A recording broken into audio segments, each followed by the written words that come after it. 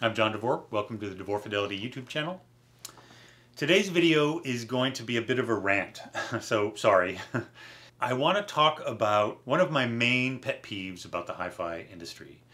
And it's one that actually dates back longest for me. It dates back to the mid-90s, and it is one of the main reasons why I started DeVore Fidelity as a speaker company, why I became a professional from being just a hobbyist and an amateur speaker builder.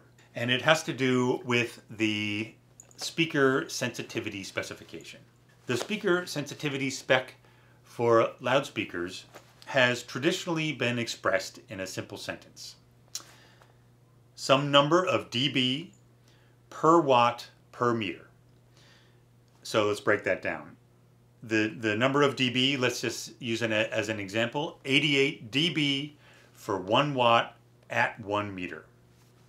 This means that speaker, speaker A, will play at 88 dB loudness with 1 watt of power going into it, measured from 1 meter away. It's a very simple specification. It's very clear. It's very intuitive. It makes sense. Wattage is the way that we measure power. Wattage is also the specification that we describe amplifiers as having. So we know amplifier A is going to have 25 watts, amplifier B is going to have 35 watts, and these wattage numbers are going to directly relate to that speaker sensitivity number. We know that a speaker with a lower sensitivity number, let's say a speaker with 84 dB per 1 watt per meter, is going to require more power than a speaker that has, say, 94 dB at 1 watt at 1 meter. So what does this have to do with anything? Sometime in the mid-90s, that specification changed. And I have a theory as to why that is. There was a pretty dramatic trend all through the 80s and 90s in high-end audio of speakers becoming less and less efficient. They were becoming harder and harder to drive. And it was essentially an extension of the trend started in the mid-50s when Wiltshire and Kloss founded acoustic research and essentially came up with the idea of an acoustic suspension speaker, which roughly is a speaker that could be much, much smaller with the similar bass response as a much larger speaker by sacrificing sensitivity. So if you drove it with more power, you could have a really tiny package with fantastic bass response. You no longer needed a really big bass reflex or horn-loaded colossal system, which was the typical system of the late 40s or 50s. And that trend went all the way through, including the 60s and 70s, the 70s with the receiver wars, with companies like Yamaha and Sansui and Kenwood making these monstrous battleship receivers with more and more features, but importantly, more and more power with bigger and bigger power supplies, just these giant tanks of receivers. And so that trend of more easily accessible power, certainly more easily accessible than back in the day when you had to have tube amplifiers, and harder to drive speakers continued all the way through the 80s and the 90s, and even after that. But I really I started to pay a lot more attention to it in the 90s. I'd been an audiophile for many, many years before then, but in the 90s, I got more interested in the interactions of speakers and amplifiers and how it related to those similar interactions from decades past. And one thing I noticed when really kind of looking into this was that specification of dB per watt per meter changed. And it became dB per 2.83 volts per meter. So how can one just take out 1 watt and replace it with 2.83 volts? Well, the speaker companies said, well, we can do it because it's equivalent. It's the same thing. Well, is it? It is the equivalent in only one very specific situation. So if we look at Watt's law describes power as watts. So Watt's law is wattage equals voltage times current. So we see that the wattage is dependent on two variables, voltage and current. There are a lot of values of voltage and current that could equal out to be 1 watt. So how do we come up with what makes that equivalent? Well, we need to add Ohm's law to that. And Ohm's law is one that brings the loudspeaker's impedance load into this equation, into this mix of numbers. Ohm's law describes the value of voltage as the current times the resistance in ohms. The resistance is the impedance of the speaker load in this case. So does that now allow us to make an equivalent? Yes, it does. So if you combine Ohm's law and Watt's law, you can express it as power equals voltage times voltage divided by resistance. Or you could also describe it as power equals current times resistance. So now you see that you've got this inverse relationship between the voltage and the current in regards to the wattage. You increase the current, you have to decrease the voltage to keep to that same 1 watt value. So for 1 watt to be equal to 2.83 volts, you need to have a speaker impedance, R, resistance, of 8 ohms. That solves out to essentially 1 watt. And that is why these speaker companies are calling this equivalent. Why would they change it? Well, along with making their speakers less and less sensitive, they also made them have lower and lower impedances.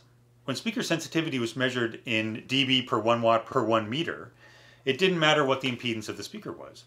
A great many speakers back in the dawn of hi-fi, let's say the 30s or so, or even 40s, they could be 24 ohms or 16 ohms was very popular. A lot of Western Electric drivers were in the 24 or 16 ohms. 8 ohm became sort of the industry hi-fi standard, so to speak, in the 60s, and sort of continued on in that vein. And 8 ohms was kind of like the expected impedance load. But through the 80s and certainly into the 90s, impedances started to drop considerably, along with the sensitivity spec in that watt per meter phrasing. One of the things that was happening along this time is because speakers were becoming so much more difficult to drive, high-end audio amplifiers, Krell, Threshold, Mark Levinson, they started making these brutish solid-state amps that would double in power with every halving of impedance. So a 100 watt per channel Krell amplifier would be a 200 watt per channel Krell amplifier and into a 4 ohm speaker. And it would become a 400 watt per channel Krell amplifier into a 2 ohm speaker. Of course, it would become a 50 watt per channel Krell amplifier into a 16 ohm speaker. And that's Ohm's law dictating that relationship there. So again, why did the speaker companies decide to change this specification? Well, let's look at a state-of-the-art high-end audio speaker from 1990. It's from Teal Audio, which unfortunately is a company that no longer exists. But in the 80s and 90s, it was absolutely in its heyday. It was considered a real innovator. Jim Teal was a great speaker designer and had some great ideas and built some really classic speakers. In 1990, his flagship speaker was unveiled, and it was the CS5, and it was this huge all-out assault on state-of-the-art. Stereophile magazine reviewed it in 1991 or 1992 and generally raved about it, but it measured it, and it was clear that it was a brutal speaker for an amplifier to drive. The entire bass range, everything below the mid-range, was essentially a 2 ohm load, and in parts dropped considerably below 2 ohms, 1.5, 1 3/4 ohms. So in the specifications sidebar, John Atkinson, who did all those measurements, put in a note. So the teal specification in that sidebar said 87 dB per 2.83 volts per 1 meter, to which John Atkinson added in parentheses, equivalent to 82 dB per watt per meter. 82 dB per watt per meter is really low. That's an embarrassingly low sensitivity spec. That's down there with legendary speakers like Apogee and stuff like, I mean, the Apogee Duetta 2 from that same time was 80 dB. So what these speaker companies were essentially mandating was that you used these giant power doubling amplifiers like the legendary Krells.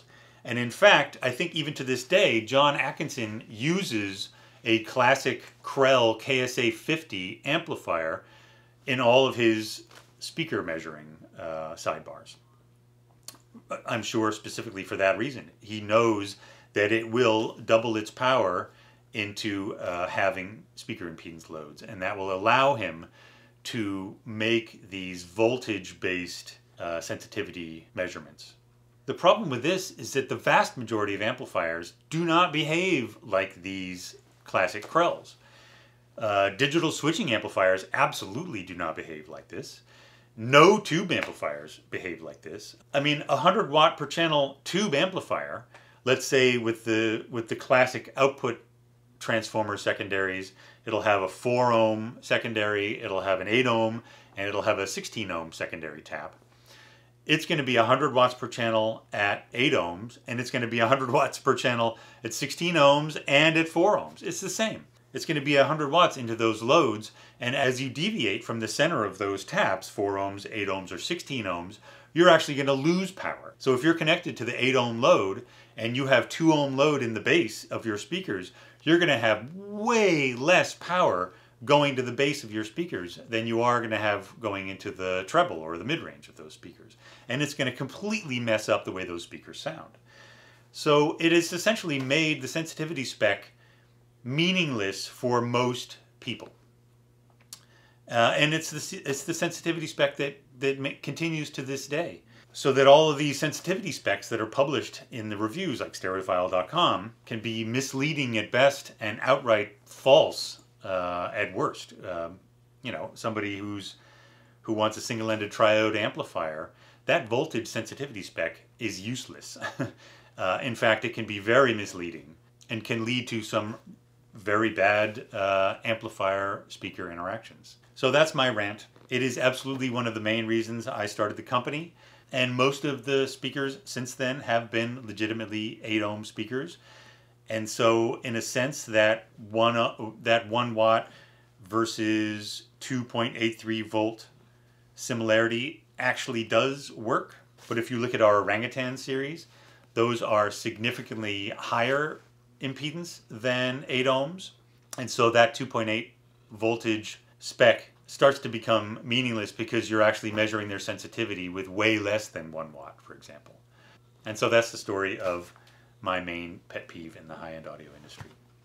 I hope you enjoyed me venting a little bit, and thanks for watching, and I'll see you with the next video. Bye.